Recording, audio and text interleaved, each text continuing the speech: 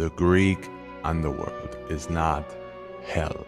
In fact, it actually includes paradise, heaven, and hell. All that go here. The good, the bad, and the ugly. And they actually go here in a certain structure. You see, Thanatos has the job of showing up like, yo, what's up, bro? Give me, you good? You tucked in there? Yeah?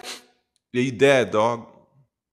Thanatos takes your soul and gives it to Hermes to guide it to the entrance of the underworld, where he hands the soul to Charon, whose job is to ferry you into the underworld across the river Styx. But Charon is that dude that's like, bitch better have my money. You know that thing where they bury the dead with 2 coins?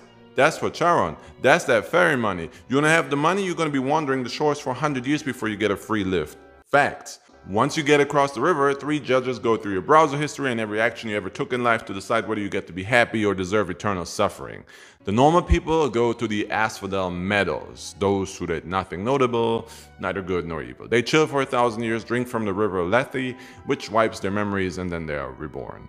The special people go to Elysium, which is essentially paradise. Great mortals, heroes, demigods, they're all here partying, hunting, feasting all day.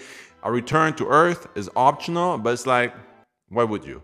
The real special ones, like Achilles and Odysseus, are on the Isle of the Blessed, which is like the gated community of Elysium. And all the bad guys, including the Titans that Zeus overthrew or people that rebelled against the gods, they're sent to Tartarus for eternal punishment, specifically designed by Hades himself. And it can range from burning for all eternity on a spinning wheel to eternal hunger and thirst, or more creative takes like Sisyphus, who cheated death several times and was punished by rolling a rock up a hill, a heavy one too, only for it to roll down every single time he gets to the top.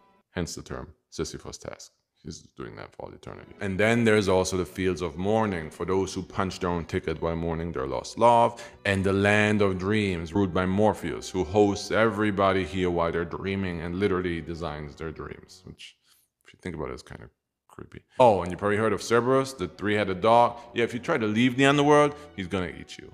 Unless you play some good music, because that literally puts him out of action. That's like his weakness. And there's actually a story of how the great musician and mortal Orpheus put Cerberus to sleep with a lullaby and snuck into the underworld to save the love of his life. But that's a Greek mythology drama for another day. All right?